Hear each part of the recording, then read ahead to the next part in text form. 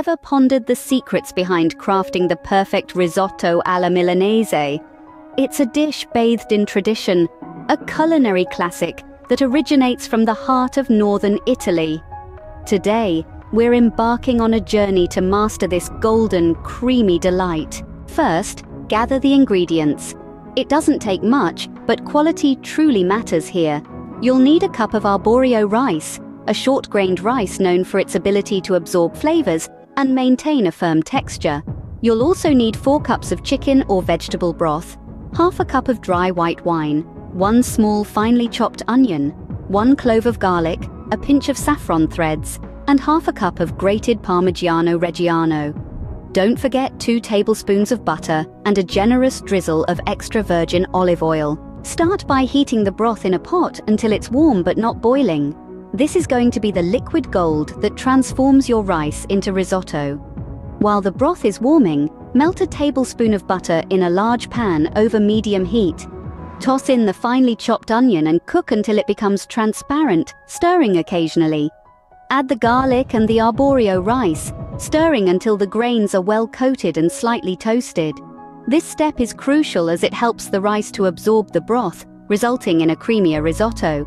Now pour in the white wine. Stir until the wine evaporates completely. This process, known as deglazing, lifts all those delicious flavors from the bottom of the pan and infuses them into the rice. Once the wine has evaporated, it's time to add the warm broth, 1 ladle at a time, stirring often. The key to a great risotto is patience. Never rush this process. Only add the next ladle of broth once the previous one has been fully absorbed by the rice. After about 15 minutes, add the saffron threads. This is the signature ingredient of risotto alla Milanese, lending the dish its characteristic golden hue.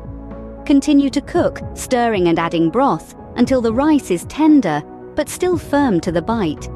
Remove the pan from the heat and stir in the remaining butter and the grated Parmigiano Reggiano.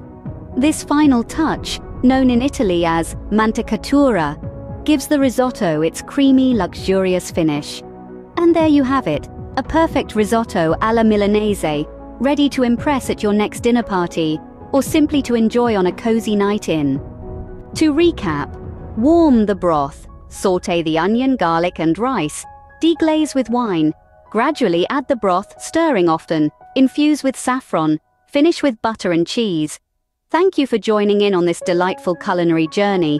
If you found this guide helpful and want to explore more delicious recipes, don't forget to hit the subscribe button. Until next time, buon appetito!